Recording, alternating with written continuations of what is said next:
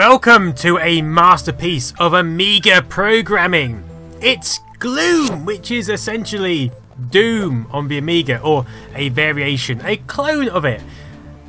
There were many clones of Doom for the Amiga in 1995, including Alien Breed 3D, Fears, Behind the Iron Gate, and Gloom was just one of them, and it was one of the best one. We've got different violence levels here: messy, meaty. Let's go for messy. We like a bit of that. Player 1 keyboard, I think. Oh, we haven't got the CD32. This is running on a stock Amiga 1200. Let's begin. One-player game. And this is Gloom Deluxe from 1996, which added some high-resolution modes, because before the pixels were quite large, and you know, you can only run it on a stock 1200 with large pixels, to be fair. But for the people who had like graphics expansion cards or an Amiga 4000, then higher res modes were useful, and they look pretty good. And of course, this can only run on the AGA hardware. It can't run on a Amiga 600 or anything like that. What are the buttons? Oh, that seems to cause some sort of a firing situation. Any sort of strafe ability here? Oh, I would love the ability to strafe. How do we strafe? As you can see, the window is quite small at the moment, so let me just take care of these alien bastards, and then. Oh, is it even possible to strafe in this game? You can do it on the CD32 because it has shoulder buttons, which, oh yes, oh, that's a bit of strafe, isn't it? A bit of strafe action I've got going on there. Okay, I can kind of work this. Oh, maybe. Oh, okay, right. So we can have full screen resolution, but as you can see, with a stock 1200.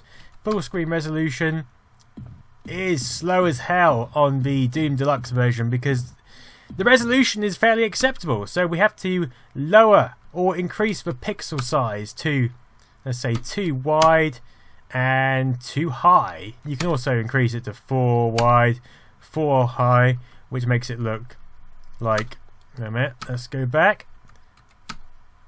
Okay, that's pretty quick, but you can't really see anything. It looks like someone's been sick over the screen. So I think, let's try running it pixel height. Let's try pixel width 2, pixel height 2. I think that should run reasonably well on a stock 1200. You can also turn off the what can you turn off? Ceilings and floors. Because unlike a lot of games of this era, the ceilings and the floors are, what are they called? Bitmap? Texture mapped, and not just a single sheet, a single picture. You'll notice that the sound effects from this game, or you might notice, are ripped straight out of Aliens.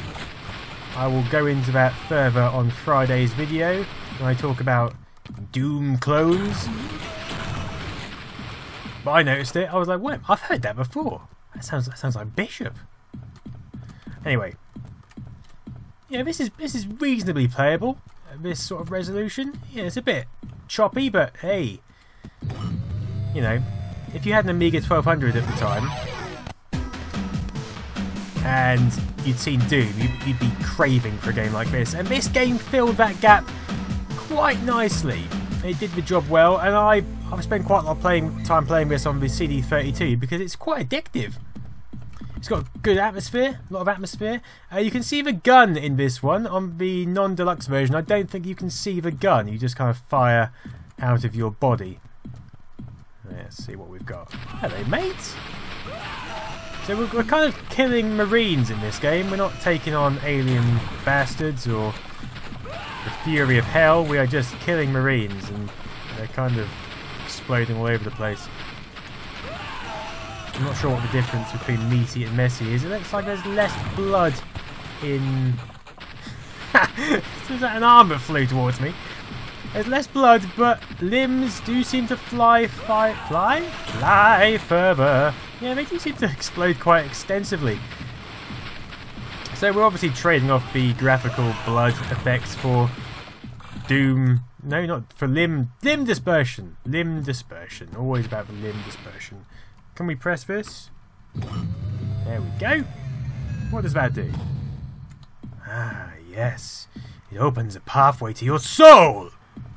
Oh, hello. Hello there, mate. You want some gunfire to you? Oh my god, I'm dead. I've deaded myself, or he has deaded me. God, good God. I've got to do this again. Doesn't help where the strafe button is a bit. Nah, it's like the other side of the keyboard. That's not very useful. Or acceptable. Get the switch. Just get the switch. Have I already done the switch? It's green already, isn't it? Right, so I can just go straight back. Ah! Oh my word! And down here we have these little balls which you pick up and they provide you with some sort of new weapon. Okay, can I change weapon?